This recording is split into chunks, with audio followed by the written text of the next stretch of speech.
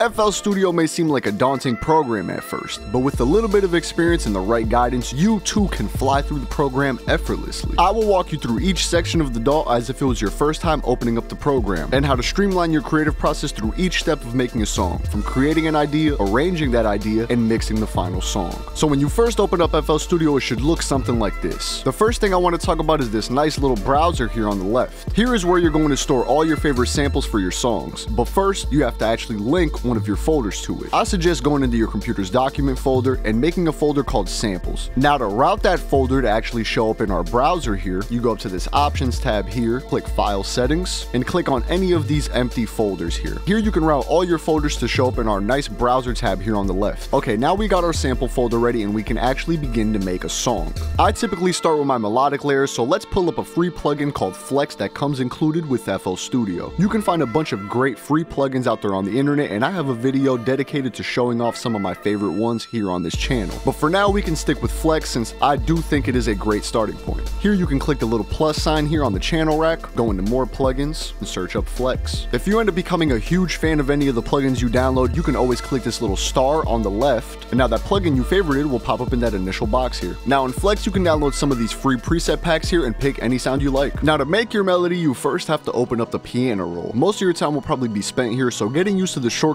here is incredibly important. To open up the piano roll, all you have to do is right click the Flex plugin here and click piano roll. Now very simply you can left click to create a note and right click to delete it. You can then click Control and drag to highlight specific notes. You can pull on the ends of notes here to extend them or shorten them. While the notes are selected, you can hold shift and use the arrow keys to shift your notes up or down the piano roll. You can also hold shift and left click to drag around a duplicate of whatever you have selected. One of the most important shortcuts in FL Studio is Control B. This will duplicate whatever you have selected sequentially, which basically just means it will duplicate right to the end of whatever you currently have selected. This is an important one because copy and paste function in FL Studio will kind of just paste things randomly, and you end up having to manually drag things into place this way, which is very inefficient. So we have our simple chord progression here, and I want to double it one more time so that it is a full 8-bar loop. And all I have to do that is use Control B, and we now have our 8-bar loop. Now we have our example melody here. Let's move on to the drums. Go into your folder that we made earlier and find some drum samples that you like. Once you have ones that you think will work with your song, you can drag and drop them right into our channel rack here. And now we're ready to start programming our drums. The drum sequencer in FL Studio is super simple to use. All you have to do is click on these little bars here and find a groove that you like. If you want to edit things with a bit more detail, you can once again right click the sample and open up the piano roll and edit things in there. With the piano roll open, you can select your grid size in this top left bar here. This really comes in handy when you're programming, let's say, your hi-hats, so you can create some more interesting rhythms in your drums. As you change your grid size, you can use the shortcut Shift D to shorten your notes to the exact length of the grid that you now have selected. A useful feature if you're just going for a simple hi-hat rhythm is to right click the hi-hat sample and click fill each 2 steps. This will give you a quick and easy quarter note rhythm without having to click every single note in. Another shortcut that can really save you a ton of time in FL Studio is Control L. Instead of having to manually go through and stretch all these notes out to connect with one another, I can very simply just click Control A, which will select all the notes here, and then Control L, which will connect them all. Before we go any further, I want to talk about organization. A huge part of creating workflow in any DAW you have is having some form of organization to how you actually order your tracks on your mixer. This is so you're not helplessly looking for your kick or snare because you have them in different places for every single project. It may take some time to find an order that you prefer, but keep this in mind when you start getting more comfortable with the program. Alright, now we have the foundation to your song, but before we do anything else, we should route these sounds onto our mixer. For the purpose of this video, you can route these simply from 1 to however many tracks you have in the song. For our example here, it's 1 through 6. Now we have our sounds going through the mixer. I personally like to structure my songs before going into the mixing phase. This is so I can get a feel and flow of the song before processing anything. So let me show y'all how to use the timeline as efficiently as possible. The first thing you want to do is right click the pattern block we created our idea in. When you right click it, you'll see a bunch of options pop up, but the one we're focusing on right now is split by channel. This is just going to send each layer we made onto its own pattern block so we can organize them separately as we see fit. Now you will see everything split accordingly on this left bar here. All you have to do is click the top block here, hold down shift and click the bottom block, which should select all of the layers we have and drag them onto our playlist. If you want to zoom in and out of your timeline, you have to click the control button and then use the mouse wheel to zoom in and out. You can also use the scroll wheel, of course, course to move up and down the timeline. You can also hold shift and drag here at this top bar to loop a particular section. A method a lot of producers use when organizing their songs is to just copy and paste what we have here a bunch of times using Ctrl-B,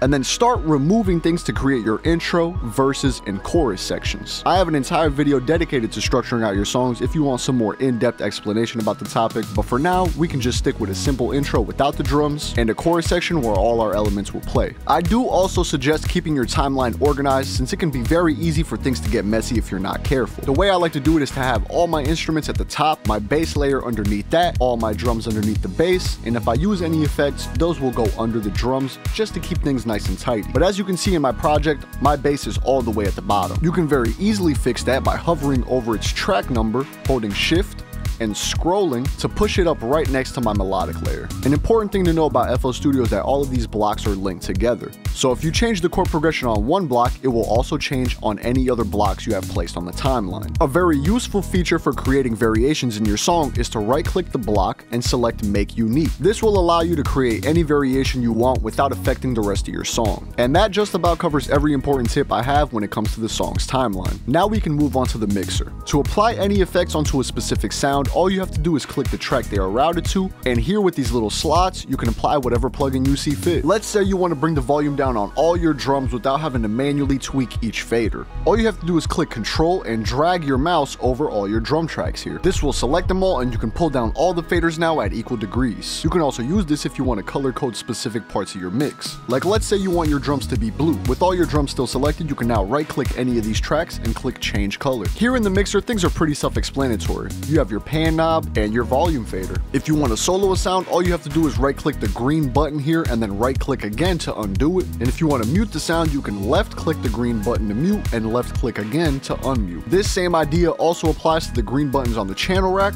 and the timeline. I do want to talk about automation a bit since it is probably the trickiest part about FL Studio. I'll be using the wet knob on our reverb here as an example. Let's say I want to ramp up the wet knob on the reverb right before the chorus comes in. I right click here to create a new point and drag it upwards. But now we have this weird ramp down going into the chorus, so let's fix that. All we have to do is to create a point somewhere over here and drag it onto the 5th bar here. But as you can see, it is not the same value as our original point. To fix that, we can go back to our initial point at the start of the automation block, right click it, and click Copy Value. And now paste it onto our new point. Now we have that straight line we were looking for. A big part of automating in FL Studio is really going to come down to this right here, which is just copying and pasting the values around. But let's say I want to do that same effect somewhere over here. Instead of having to manually do it all over again and copy values, I can very simply use the slice tool, cut off this little ramp up right here, and just move it over here again. Similar to how playlist blocks work though, if I change the automation here, it will also change the ones from earlier. So if I do want to tweak this one separately, I will once again have to click Make Unique, and now I can tweak this one freely without affecting the other. But now let's say you don't want to automate this anymore. Let's delete it.